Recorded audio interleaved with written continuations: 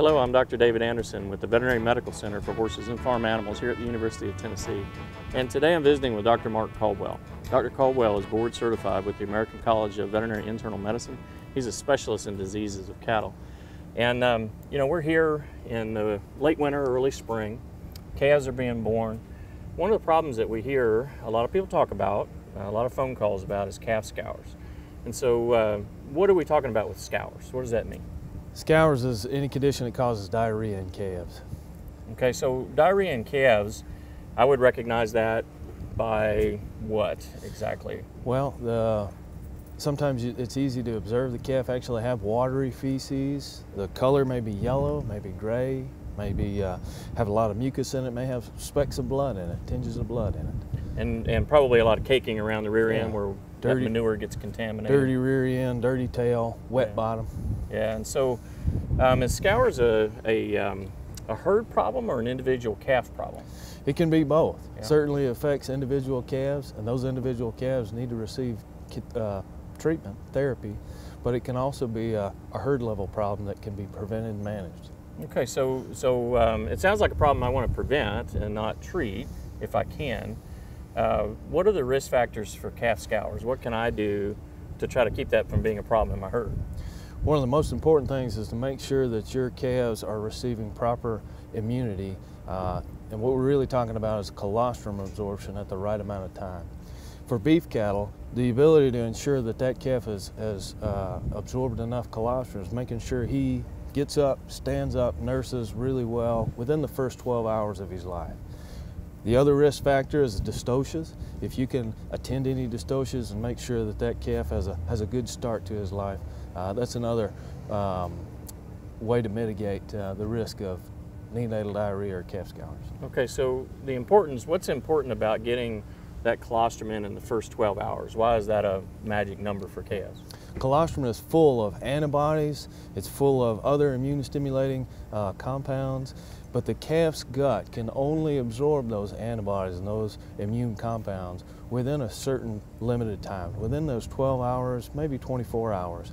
And if that calf doesn't stand up, if he doesn't get that first meal of colostrum, he runs the risk of not absorbing any of those antibodies, and therefore he is really immunocompromised at that point. Okay, so I've got a farm and I've got cows and heifers. Is there a difference between cows and heifers and how they transfer immunity to their calves? Yeah, heifers have a lot more difficult problem. One reason, they don't mother up as well, so they don't take care of the calf as well as a mature cow would. The other thing, there are some subtle differences in the quality of colostrum that heifers make compared to cows. Cows spend a little bit more energy, put a little more resources into providing the antibodies that go into their colostrum. And so heifers have a little bit lower antibody concentration in their colostrum, and therefore you should probably, as a producer, pay more attention to the calves that are born to heifers. Okay, so if I start recognizing a scours problem in my calves, so I've got dirty tails and maybe I see them with really watery diarrhea and whatnot, are there things that I can do and manage on my own, or are there things that I need to get a veterinarian to come out as quickly as possible? For the calves that do have diarrhea that you know are already scouring, one of the most important things to preventing treatment costs and death in those calves is maintaining their hydration status. A thing that a farmer can do on his own is provide oral electrolytes. And there's lots of products out there, all of them are pretty good, but what a producer can do, even for a beef calf, is to mix up a bottle of electrolytes, we're usually talking about 2 liters, and then allow that calf to nurse that bottle of electrolytes.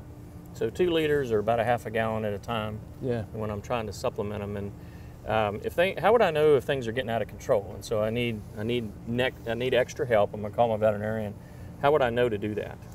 Well, when a calf becomes weak, when he becomes recumbent or unable to stand, when his eyes look really sunken into his head, or if you pinch the skin over his shoulder and it stays tinted, that's a calf that's severely dehydrated. That's a calf that needs a veterinarian's care. What that veterinarian will do, provide him, is first thing is IV fluids in order to correct his hydration status. Not only that, we may be able to provide him antibiotics, maybe be able to provide him anti-inflammatories. And so those calves that have scours and we treat, and are they likely to recover? And if they recover, are they likely to grow normally? Am I going to, you know, get a calf that's worthwhile? They certainly are, yeah. Early intervention is key.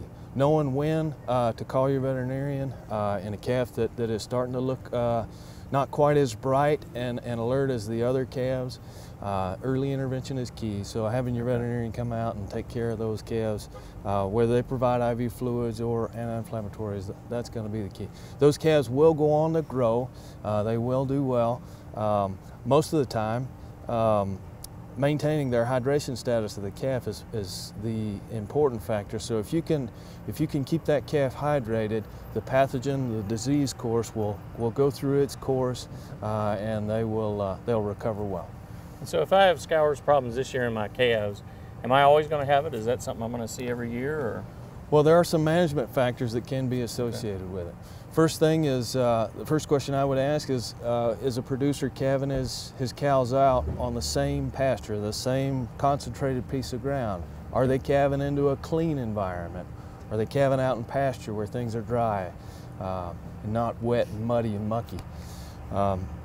So it is something that can be managed. That would be the first areas that I would try to focus on from a management standpoint, is to spread my cows out a little bit at calving time, decrease the load of pathogens that's in the environment that aren't assaulting these calves when they first hit the ground.